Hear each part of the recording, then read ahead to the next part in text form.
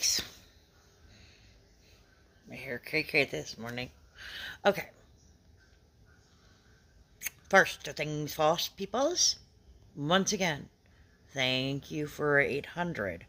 Actually, over 800 now. I still can't believe that number. I look at it at least a dozen times a day because I can't believe it's still that high. If you comment in this video, please do. But if you do comment in the video, you'll be entered to a giveaway for 800. Hopefully. I'll be able to put something interesting into it. At least stickers at the very minimum. We're looking for some other flatty things to put into the envelopes. Anyway, already. I dilly-dallied a little bit, but here we go. Shout out time. Here's your shout out just for you. You support me, so uppers. Let's try that again. Ready? Here we go. Shout out time. Here's a shout out just for you. You support me, so I support you. This shout out is for our friend, Fat Ninja DM.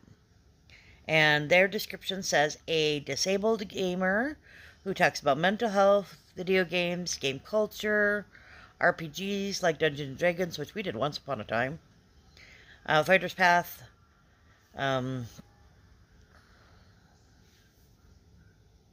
comics, old school wrestling, and other nerdy stuff. He is not quite at 400 yet, so check him out. Like, share, comment, let him know we sent you over to stop by, and have a good day. Oh, Mr. Wooder, tell me something new. Well, we're going to have some fun. We're going to play with some history.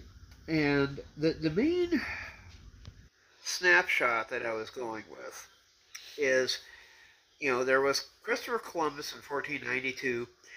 Didn't really discover America. Yeah, he kind of ran into it. One of the myths was that he was looking for a shortcut to get over to Asia. They pretty much had already figured out that the world was going to be round, so I'm not sure what flat earthers were thinking of. But as things would progress, there were good things and bad things that came out of Columbus's discovery. For one, that our germs happened to decimate the indigenous people over here without too much problem. Things like smallpox, yellow fever, malaria, influenza, and the measles would cut down on the population, as well as how some of the folks from Europe would treat Native Americans, treating them as lesser beings, sometimes using them for slavery, fun stuff like that. After a while, they were able to break the habit of using indigenous people as slaves, so they brought in black Africans to America to replace the labor source. And of course, besides these happy, fun things, then there were some actually good things that they were able to lead to an exchange. When they talk about, the two types of folks, how things benefited both sides. From North America, once the market was open,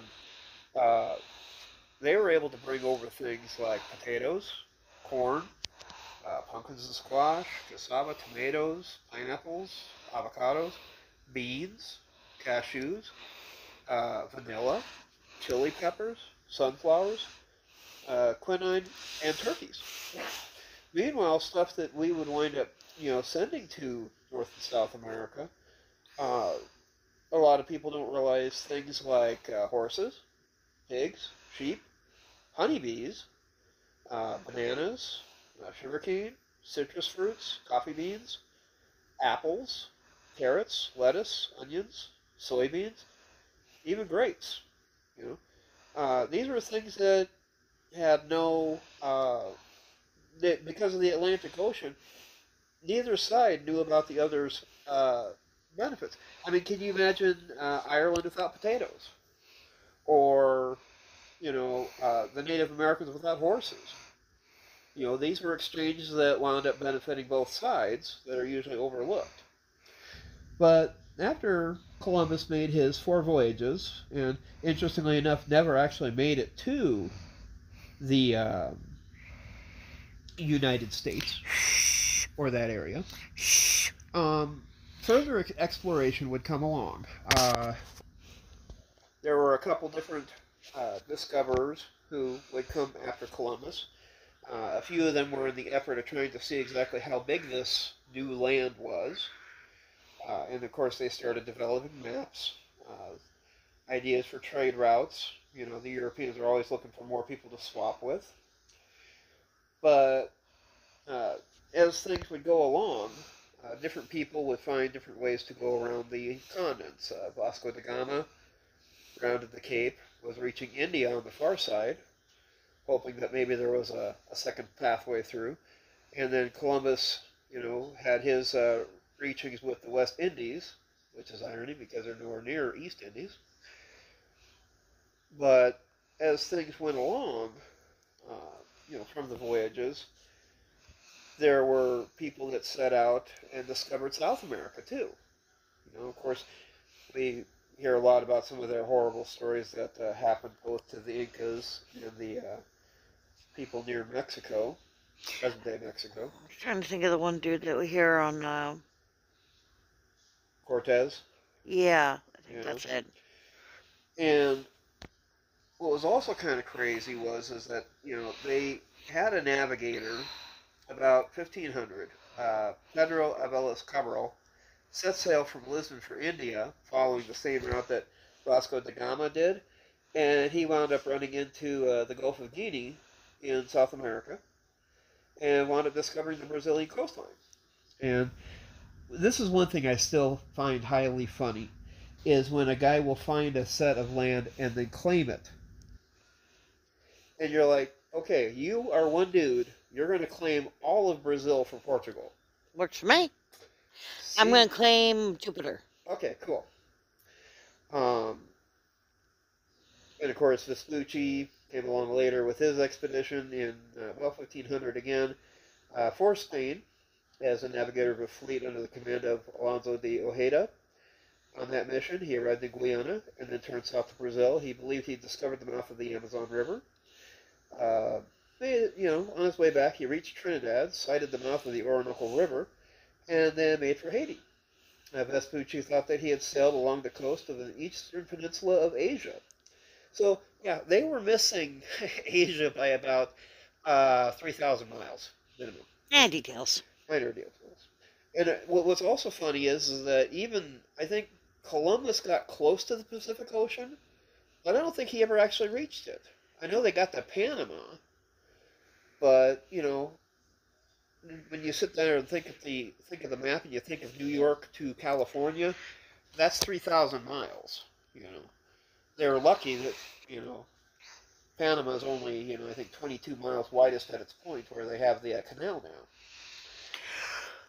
But as things would go along for, you know, history, you had Magellan, who would wind up circling the world, or, you know, he got close, but wound up getting bumped off. You got off the world? No, he just kind of ran into a problem in the Philippines. I like my version better. Okay. We're going with Angel's version. He fell off the world. The world is flat, folks. But as things would happen, you know, sitting here going through my list of the different explorers, you've got Latin America. And Spain and Portugal were funny on this because they built what was called the Line of Demarcation. Spain would control so much of this side of the line. Portugal would control this much side of the line. And so Spain would send off their conquerors, conquistadors, to explore and take control of the region, which is now Latin America, like Mexico, Central America, South America, and the islands of the West Indies and the Caribbean. Because the Spaniards colonized most of this region, today most of the people are, well, speaking Spanish. Now, we already saw Columbus had made his interior, you know, position on several of these islands. Says that the earliest Spanish settlements were in the West Indies. With Columbus's arrival there, the Caribbean Sea was essentially transformed into a Spanish lake. Settlement by the Spanish concentrated on the islands of Cuba, Jamaica, Puerto Rico, and above all, Hispaniola. And the first permanent Spanish settlement in the Americas was established at Santo Domingo on Hispaniola in 1496. Santo Domingo rapidly became the mother of settlement in Latin America. From this city, major Spanish expeditions of conquest in this settlement set out. The Spaniards found gold, silver, precious stones, and enslaved the indigenous people. Sounds like a recurring theme here. Ambitious men became governors of conquered lands. Missionaries brought a new religion to the indigenous people. And then, of course, Vasco Nunez de Balboa. He was one of the first Europeans to look upon the Pacific Ocean from the shores of the New World. He had sailed for America in 1500, settled in Santo Domingo, and was his unsuccessful attempts to farming led him to debt, and 10 years later, hoping to escape his creditors, he stowed away on a ship. A ship carried an expedition bound for the new colony of San Sebastian on the mainland of South America, and it was Colombia. When the expedition arrived at San Sebastian, it was discovered that the colony's founder had fled and abandoned the survivors. Oops. Well then. Balboa persuaded the superiors to transfer the colony to the region of Darien in the Isthmus of Panama. There they founded Santa Maria de la Antigua, the first stable European settlement in Central America, and Balboa eventually gained command of the colony. So, Balboa, meanwhile, had organized a series of expeditions into the indigenous chiefdoms of the local area to hunt for gold and people to enslave. Sounds like a recurring theme for the Spanish, too. Into the recurring theme for everybody. Yeah. The gold is perhaps a reference to the riches of the Inca Empire. Balboa sent word to Spain that he needed reinforcements to explore this area, or steal gold. In Spain, an expedition was organized, but Balboa was not given command. The king, instead, sent Pedro Arias de Villa as commander and governor of Darien. Balboa, of course, had already set out without waiting for reinforcements. On September the 1st, 1513, he sailed to the narrowest part of the isthmus. It took him 25 days for his party of 190 Spaniards and hundreds of indigenous people to cross 45 miles of dense jungle. And on September 25th, 1513, Balboa climbed to the peak of a mountain from which he sighted the Pacific Ocean. A few days later, the expedition reached the shores of the Pacific, which Balboa called the South Sea. He took possession of the ocean and all lands washed by it in the name of the Spanish monarch. I control the ocean. Yes, I have control of the water. Don't you want to own the ocean? I would love to own the ocean. Very, very wet.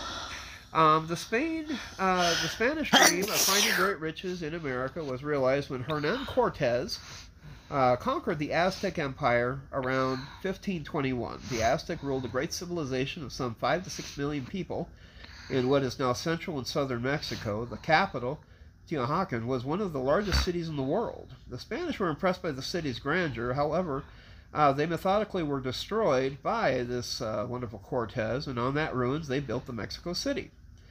Cortez arrived in the New World when he was about 19, and for several years he worked as a farmer and public official in Hispaniola. In 1511, he sailed under Diego Velázquez to help conquer Cuba.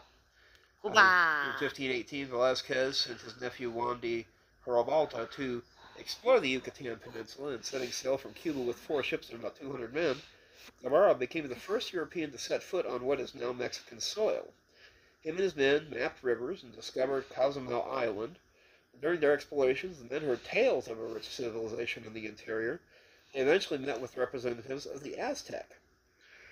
Gibraltar returned to Cuba with the news of the cities and precious metals of the Aztec. Velázquez was furious that his nephew had made no attempt at settlement, although Guevara's order had been to explore only, so he got in trouble for following orders. How dare he? As a result, Guevara was passed over, and the job of colonization was given to Cortez. Velázquez soon suspected Cortez of ambitions beyond his orders, however, and canceled his expedition. Cortez nevertheless assembled men and equipment and set out without permission.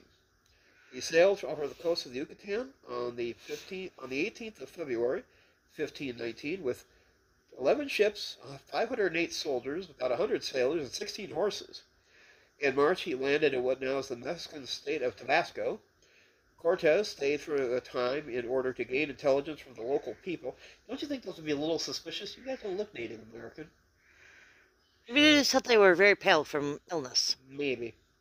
He won them over and received presents from them, including 20 women. Among them was Melusine, to whom he gave the Spanish name Marina. She became his lover, interpreter, and advisor, and the success of his ventures was often directly due to her guidance. Cortez sailed to another spot on the southeastern Mexican coast and founded Veracruz there. To prevent all thought of retreat, he burned his ships. I mean, that's one way to make sure that they can't leave. You will be loyal, because otherwise we're all dead. Leaving a small force on the coast, Cortez led the remainder of his men into the interior. In his dealings with the local indigenous people, he relied sometimes on force, sometimes on establishing friendly relations. The key to his subsequent contest lay with the political crisis within the Aztec Empire. If they're fighting among themselves, they can't focus on the bad guys. Very sort of true. Many of the people who had been subjugated by the Aztec bitterly resented them, and taking advantage of the situation, Cortez began making allies with the indigenous groups that he wanted the Aztec to fall. He ultimately made more than 200,000 indigenous allies. Well, that definitely changes the color of the pony. On November the 8th, 1519, Cortez reached Tunacan with a Spanish force of about 1,000 indigenous allies. In accordance with the diplomatic customs of the region, the Aztec ruler, Montezuma II, received him graciously. However, Spaniards soon seized Montezuma. Meanwhile, Velázquez had sent soldiers to arrest Cortez and bring him back to Cuba. Cortez defeated this army at Veracruz and enlisted most of the survivors under his banner.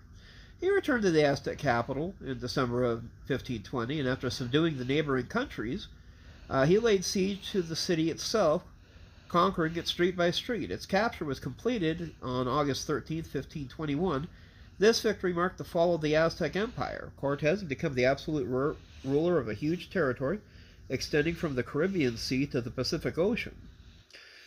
Now, further south, a fun fellow by the name of Francisco Pizarro would have his own little way through the area now known as Peru.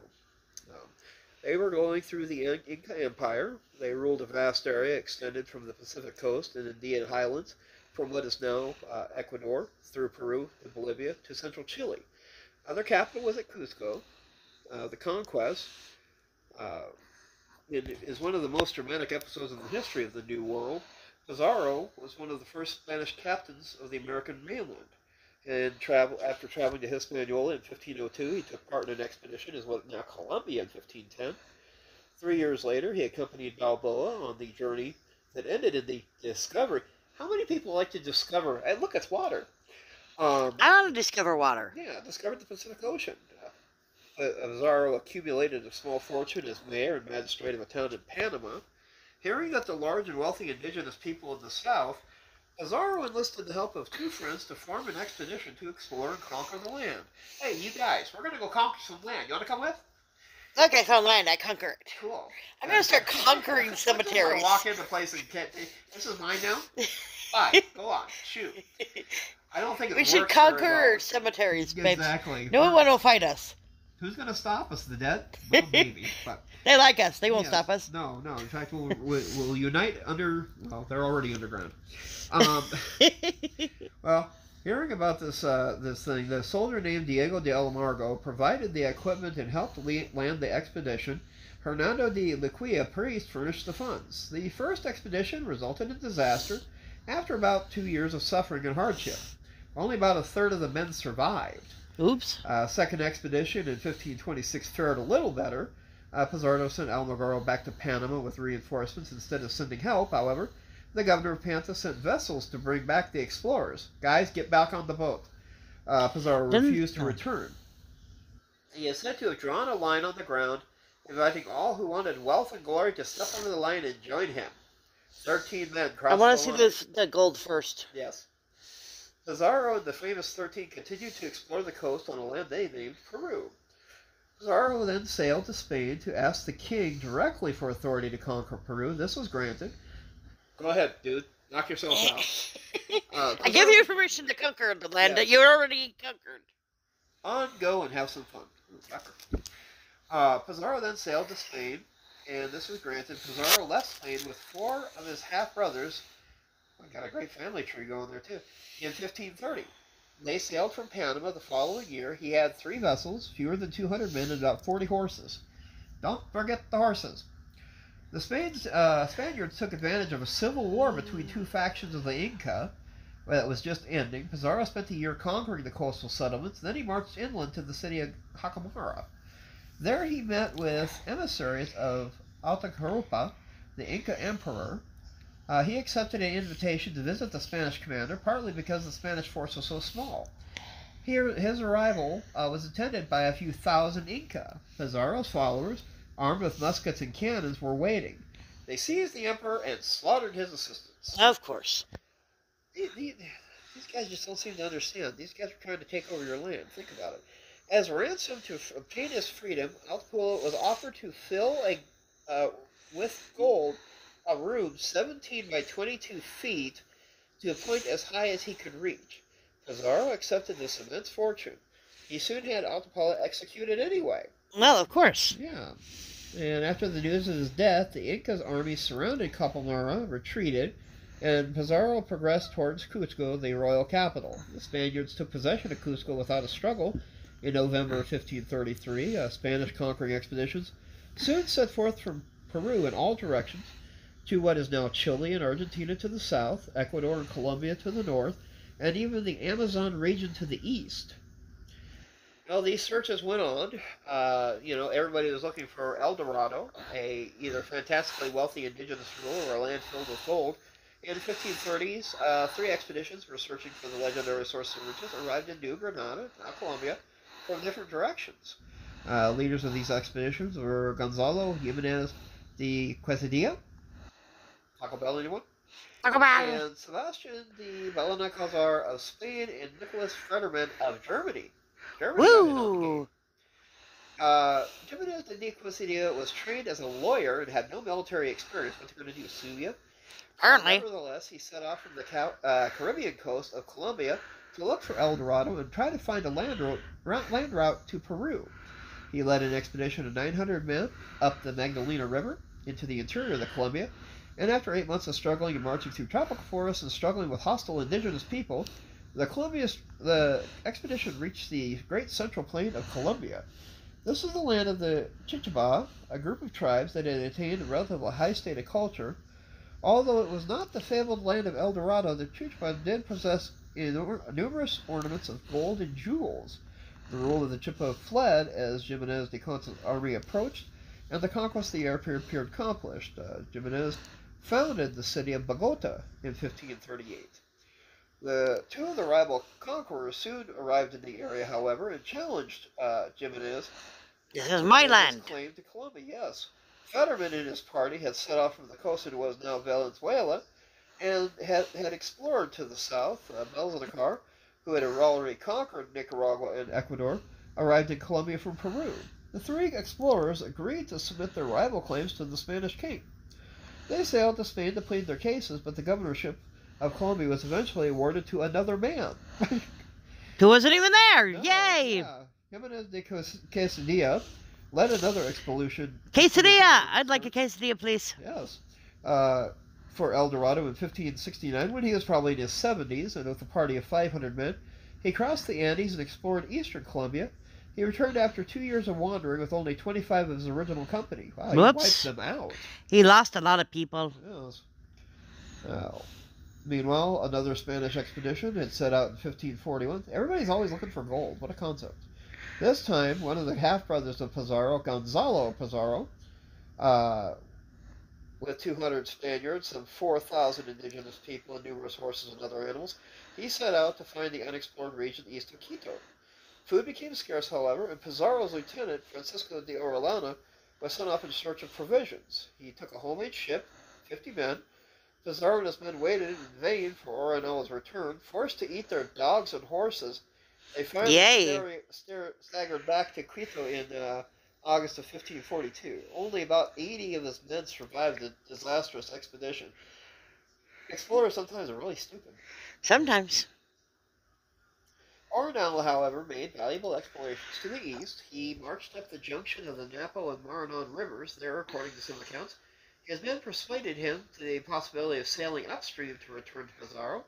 Instead, Orellana became the first European to explore the course of the Amazon River. Drifting with the current, he reached the mouth of the Amazon in 1542.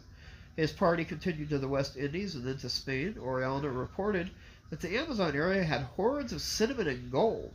He also told of encounters with tribes led by women warriors who resembled the Amazons of ancient Greek mythology. For this reason, he named the river the Amazon. Now, here is where we start to get into some of the more familiar American names. The English adventurer, Sir Walter Raleigh, sought the fabled El Dorado in Valenzuela. In 1595, he sailed up the Orinoco River in the heart of Spain's colonial empire. He did locate some gold deposits, but the English did not support his project for colonizing the area. Back in England, he was accused of plotting to dethrone the king and was imprisoned for 13 years. Well, upon his release, Raleigh still hoped to exploit the wealth of Venezuela, arguing that the country had been ceded to England by its indigenous rulers in 1595. With the king's permission, financed a second expedition there in 1617. He promised to open a gold mine without offending Spain. However, a severe fever prevented him from leading his men upriver. His lieutenant burned a Spanish settlement but found no gold, and Raleigh's son died in the action. The expedition had not only failed, but it attacked the Spanish. The King of England had Raleigh executed in 1618. Wow. Oops. But going forward now, when we look at the different groups that went up to America to settle, one of the first ones that always seems to come to mind was established in 1607. This was Jamestown. Jamestown! Down present-day Virginia. Originally, it was settled by the British, and looking at the timeline that they have here, it's located along the, of all names, James River, about 2.5 miles southwest of the center of modern Williamsburg. It was established by the Virginia Company of London as James Fort on May 4th, 1607, and was considered permanent after a brief abandonment in 1610. It had followed several failed attempts, like the lost colony of Roanoke, established in 1585 on Roanoke Island, later part of North Carolina. And Jamestown served as the colonial capital from 1616 until 1699.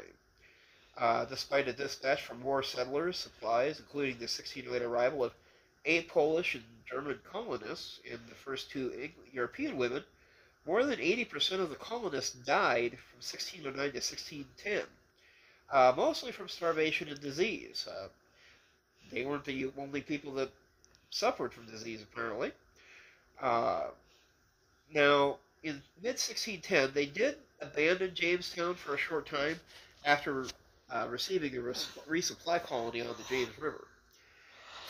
Now, it was also noted in 1619 that the first recorded slaves from Africa to British North America arrived what is now Old Point Comfort near the Jamestown colony on a private privateer ship flying a Dutch flag. The approximately 20 Africans from present-day Angola had been removed from a British ship from the Portuguese slave ship Salvao Batista. They likely worked in the tobacco fields as slaves under a system of race-based indentured servitude. One of these numbers included Angela, who was purchased by William Pierce. The modern conception of slavery in the colonial United States was formalized in 1640. The only problem I have with that is that, the United States didn't technically become a United States for, over 100 years later. We're slow. We're slow. You like to speculate on ages and numbers. We can always have some fun with that, too. But, besides these folks here, who were, for the lack of a better term, down the coast, there was a group out of England who were basically trying to reach America, and they would make an effort to settle a colony to the north. These were the Puritans. They were originally looking at having 2 ships, but only one was able to make the voyage when they did in November of 1620. This was the Mayflower. Now, Mayflower. they set out in a rather unique time frame because they had to endure 10 weeks at sea in November. I mean, you're talking cold weather, you're talking, rain, driving winds. Uh, just the idea makes you a little nauseous. But they were determined with a crew. They had 102 passengers, a crew of about 30, reached America, dropping anchor near the tip of Cape Cod on November 21st, 1620, or old calendar November 11th. Now, the first voyage that the Mayflower actually took place in 1609, and it suffered a wonderful fate. It was actually taken apart by a shipbreaker in 1624. The ship had a tonnage of about 180 tons. Length was about 80 to 90 feet long. And on deck you had about 100 to 110 feet. Four decks. Capacity states about 135 people were able to make the trip to Plymouth Colony. Um, the big thing that they were trying to do was obviously reform and purify the Church of England. The Pilgrims chose to separate themselves from the Church of England because they believed it was beyond redemption due to its Roman Catholic past and the Church's resistance to reform. How dare you? Which forced them to pray in private. Starting in 1608, a group of English families left England for the Netherlands, where they could worship freely. By 1620, the community had determined that to cross the Atlantic for America would be considered a new promised land, where they would establish a Plymouth colony. Now, the Pilgrims originally hoped to reach America by early October using the two ships, but delays and complications again reduced them down to one, the Mayflower. And arriving in November, they had to survive unprepared through a harsh winter. As a result, only about half of the original Pilgrims survived that first winter in Plymouth, if not help from the local indigenous peoples to teach them food gathering and other survival skills. All these colonists perished. The following year, those 53 who survived celebrated in the colony's first fall harvest along with 90 Wampanoag Native American people, an occasion declared centuries later as the first American Thanksgiving. Before disembarking from the Mayflower, the Pilgrims wrote and signed the Mayflower Compact, an agreement that established a rudimentary government where each member would contribute to the safety and welfare of the planned settlement. As one of the earliest colonial vessels, the ship has become kind of a cultural icon in the history of the United States. Now, a congregation of approximately 400 English Protestants living in exile in Holland were dissatisfied with the failure of the Church of England to reform for what they felt were excesses and abuses. But rather than work for change in England, as other Puritans did, they chose to live as separatists in religiously tolerant Holland in 1608. The separatists were considered illegal radicals in their home country of England. How dare they? Ooh, so radical. Oh, yeah. Government of Leyden was recognized for offering financial aid to the reformed churches, whether English, French, or German, which was made as a sought-after destination for Protestant intellectuals. Many of the separatists were illegal members of a church in Nottinghamshire, England, secretly practicing a Puritan form of Protestantism. When they learned that the authorities were aware of their congregation, church members fled in the night with little more than clothes that they were wearing, and clandestinely made it back to Holland. Now, life in Holland was becoming increasingly difficult for the congregation. They were forced into menial and backbreaking jobs, such as cleaning wool, which had a variety of health afflictions. In addition, a number of these countries' leading theologians began engaging in open debates, which led to civil unrest, instilling a fear that Spain might again place Holland's population under siege, which had done earlier. England's James I subsequently formed an alliance with Holland against Spain, with a condition outlawing independent English congregations in Holland. In aggregate, this became the separatist motivating factor to sail for the New World, which would have had added benefit in helping be beyond the reach of King James and his bishops.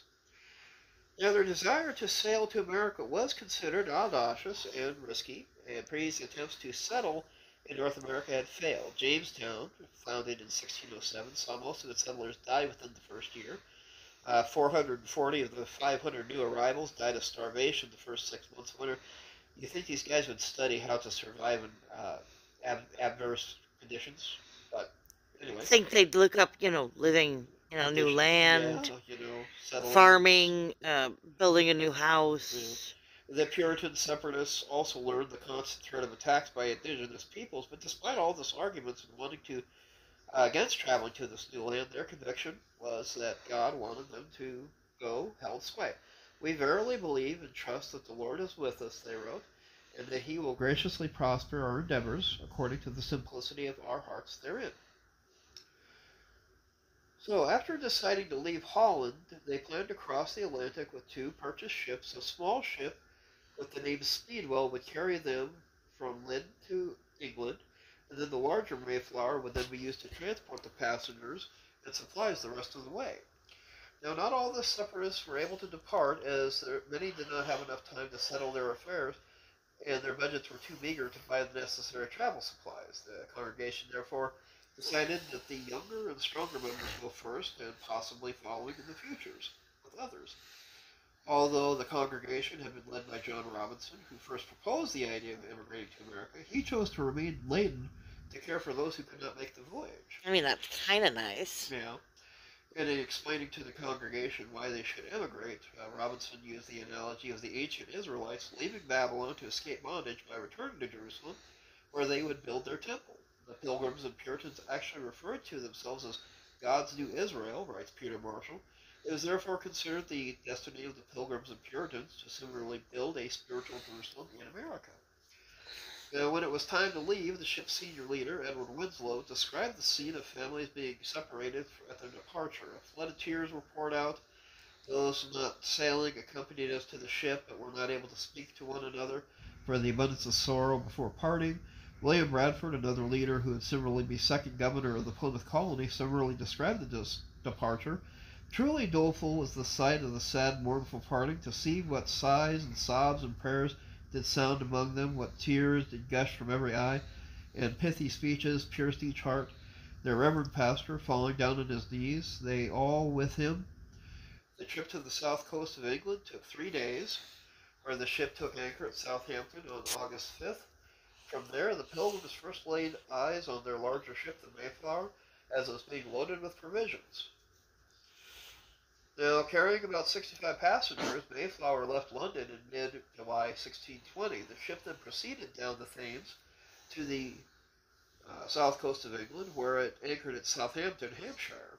There she waited for the planned rendezvous on July 22nd with the Speedwell, coming from Holland with the members of the congregation. Although both ships planned to depart for America at the end of July, a leak was discovered on the Speedwell, Oops. which had to be repaired. Now, the ships both set sail for America around August 5th, but the Speedwell sprang another leak shortly after, Whoops. which necessitated them to come back to Dartmouth. Whoever put together the Speedwell didn't plan well. So I'm not hiring whoever put it together, because apparently no kidding. they're not very good with At what boats. they're doing, yeah.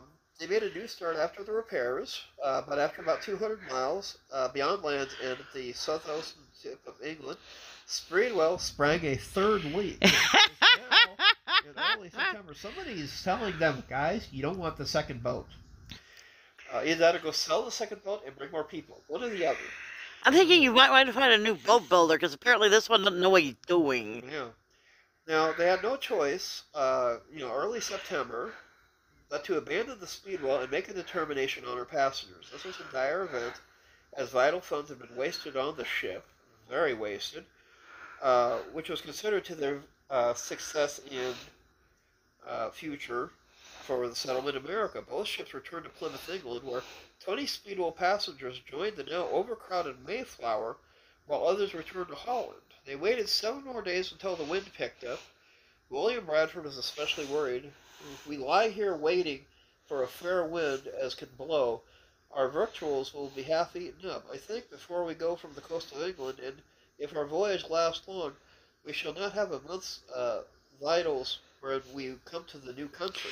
Okay, a stupid question, but why are we eating the supplies off the ship if we're not on You think if they came back to England, they would get more supplies, wouldn't you? I think I'd eat the supplies that are on land and save what is on the ship. Yeah. According to Bradford, Speedwell is refitted and seaworthy, having making many voyages as great profit to her owners. They suggested the Speedwell's master may have used cunning and deceit to abort the voyage by causing the leaks, fearing starvation and death in America. Well, no comment. Now, in early September, western gales turned the North Atlantic into a dangerous place to sail. Mayflower's provisions were already quite low. When departing Southampton, they became lower still by the delays of more than a month. The passengers had been on board the ship the entire time, feeling worn out and in no condition for the very taxing, lengthy Atlantic journey, cooped up in the cramped spaces of a small ship. Duh. When the Mayflower finally sailed alone from Plymouth on September the 16th, with what Bradford called a prosperous wind, she carried 102 passengers, plus a crew of 25 to 30 officers and men, bringing the crew to about 130. At about 180, she was considered a smaller cargo ship, having traveled mainly between England and Bordeaux with clothing and wine, not an ocean ship. Nor was she in good shape, as she was sold for scrap 4 years after her Atlantic voyage. She was a high after the voyage. Okay. Forward and aft, measuring 100 feet in length and 25 feet at the widest point. The living quarters were cramped, with a living area of about 80 feet by 20 feet, with a ceiling about 5 feet high. I would be conking my head every time I turned around. Shoot, the only one who might not be would be Angel. Pretty much. With couples and children packed closely together for a trip lasting 2 months, a great deal of trust and confidence was required among everybody aboard. John Carver, one of the leaders on the ship, often inspired pilgrims with a sense of earthly grandeur and divine purpose. He was later called the Moses of the Pilgrims, noted historian John Meacham. The Pilgrims believed that they had a covenant with the Jewish people of old, writes author Rebecca Fraser. America was the new promised land, and in similar vein, early American writer James Russell Lowell states, next to the fugitives when Moses led them out of Egypt, the little shipload of outcasts who landed at Plymouth are destined to influence the future of the world. The first half of the voyage proceeded over calm seas under pleasant skies, then the weather changed. Continuous northeasterly storms hurled themselves against the ship, huge waves constantly crashing against the topside deck. In one storm, the servant of the physician, Samuel Fuller, died and was buried at sea. A baby also was born, Christian Oceanus Hopkins. During another storm, so fierce that the sails could not be used, the ship was forced to drift without hoisting its sails for days, or else losing her masts. Storm washed one passenger overboard, John Howland. He had sunk about 12 feet until a crew member threw out a rope, which he managed to grab and was safely pulled back on board. Passengers were forced to crouch in semi-darkness below deck, with waves tossing the boat in different directions. Men held onto the wives, who themselves held onto their children. Water was soaking everyone and everything above and below the deck. In mid-ocean, the ship came close to being totally disabled, or may have had to return to England or risk sinking. The storm so badly damaged its main beam that even the soldiers despaired. By a stroke of luck, one of the colonists had a metal jackscrew he had purchased in Holland to help the construction of a new settler home. They used it to secure the beam, which kept it from cracking further, thus maintaining the seaworthiness of the vessel. All told, despite the crowding, the unsanitary conditions, and the seasickness, there was only one fatality during the voyage. Now, the ship's cargo included many stores that supplied the pilgrims with essentials needed for their journey and future lives. It was assumed that they carried tools, food, weapons, and some live animals like dogs, sheep, goats, poultry. The ship also held 2 small 21-foot powered by oars or sails. There were also artillery pieces aboard, which they might need to defend themselves against European forces or indigenous tribes. Now, on November 19th, or November 9th, depending which calendar you look at, they sighted the present-day Cape Cod.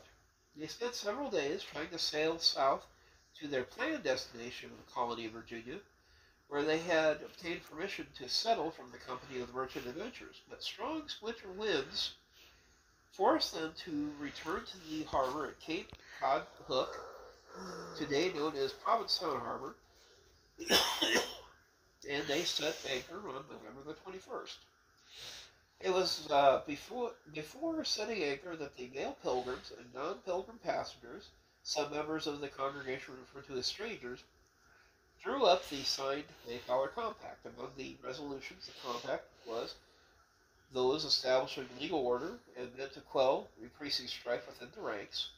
Miles Standish was selected to make sure the rules were obeyed, and there was a consensus that discipline would be needed to enforce to ensure the survival of the planned colony.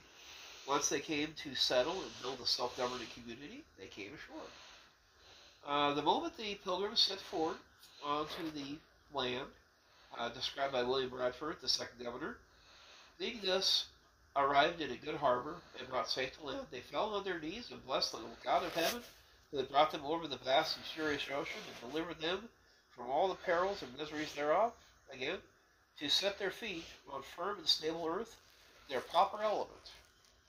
And then they had to deal with their first winter. Yeah. Oh, yeah.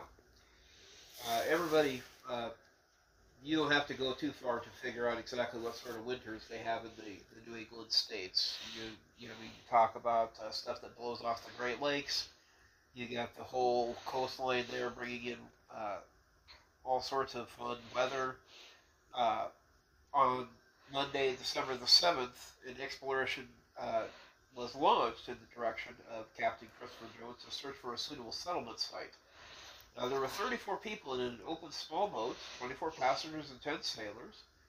They were ill-equipped for this bitter winter weather, which they had encountered on the reconnoiter, and the pilgrims were not much accustomed to winter weather, which was much colder than back home. They were forced to spend the night ashore due to bad weather they encountered, ill-clad, below freezing temperatures with wet shoes and stockings that froze overnight. Whoops. Bradford wrote, "Some of our people that are dead took the original of their death here on the expedition." Plymouth faced many difficulties during their first winter, most notably risk of starvation and the lack of suitable shelter. The pilgrims had no way of knowing that the ground would be frozen by the middle of November, making it impossible to do any planting. Nor were they prepared for the snowstorms that would make the countryside impassable without snowshoes, and in their haste, they did not think to bring any fishing rods. Now, from the beginning, the assistance they received from the local Native Americans was vital. The colonists reported, "We dug and found some more corn, 2 or 3 baskets full, and a bag of beans. In all, we had about 10 bushels, which would be enough for seed. It is God's help that we found this corn, for how else could we have done it without meeting some Indians who might trouble us?" Now, Governor Bradford did hold out hope. He says, "Friends, if we ever make a plantation, God works a miracle, especially considering how scant we are of the vitals, and most of all, united among ourselves and devoid of good tutors and leaders. Violence will break all. Where is meek and humble the spirit of Moses and Nehemiah, who re-edified the walls of Jerusalem and the state of Israel? I see not in reason how we shall escape even the gasping and hungered starved person, but God can do much, and his will be done." During that winter, the passengers remained on board the Mayflower, suffering outbreak of contagious disease, described as a mixture of charming scurvy, pneumonia, and tuberculosis. Fun. Now, when it was all over, only 53 passengers remained, just over half. Half the crew died as well. I'm going to have my wife look up something. There's a graphic for this. Uh-oh. On one side, it shows a silhouette of everybody who took the trip on the Mayflower. Okay. On the right side, the only ones that are left, the ones that died are grayed out. And it'll give you that image that you're like, oh, dang, how these guys survive? No, you'll have to tell me how to look it up, but I can certainly do that. Yeah, a Mayflower graphic or something. But anyway, in the spring, they built huts ashore. The passengers disembarked on March 31st, 1621. And historian Benson John Mossing described the first settlement. This was after many hardships. The Pilgrim fathers set foot December 1620, on Bear Rock and the bleak coast of Massachusetts Bay, while all around the earth was covered in deep snow, dreary indeed the prospect before them. Exposure and privations prostrated one half of the men before the first blow of the axe and instruct to build habitation. One by one perished. The governor and his wife died on April 1621, and on that first month, 46 of the 100 emigrants were in their graves, 19 of whom were signers of the Mayflower Compact. Jones had originally planned to return to England as soon as the Pilgrims found a settlement site, but his crew members had been ravaged by the same diseases that were felling the Pilgrims, and realized that they had to remain in Plymouth Harbor until he could see his men to begin to recover.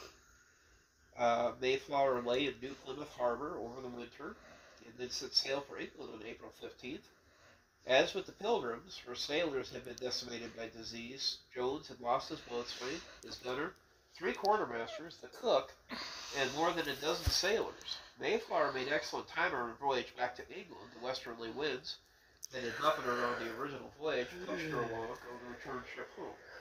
She arrived in London on May 16th, less than half the time it took to reach America. But for what it all happened, when you think about the people that had set out to explore, They're brave, they're crazy. Yeah. They had to overcome things that were just audacious, And these guys were coming to America not to be conquerors, not to destroy things. They were trying to get free. They were trying to get away from England. They just wanted to be religious. Yeah. Or celebrate their religion, I guess I should say. And it's kind of wild, after all these years, we nowadays celebrate it as Thanksgiving, which is, a time to give thanks for, what we have, what we've been through. They probably looked at it the same way, thanks that we survived this long. Yeah, And I mean, me and Sue, we've been through some real dire straits there too. So there's things to be thankful for. There's things to remember. But this is the Bearded One for the Mud Files. I hope you folks have enjoyed a little story time. And next week will be Thanksgiving. Yay! Have a good one, folks. Bye.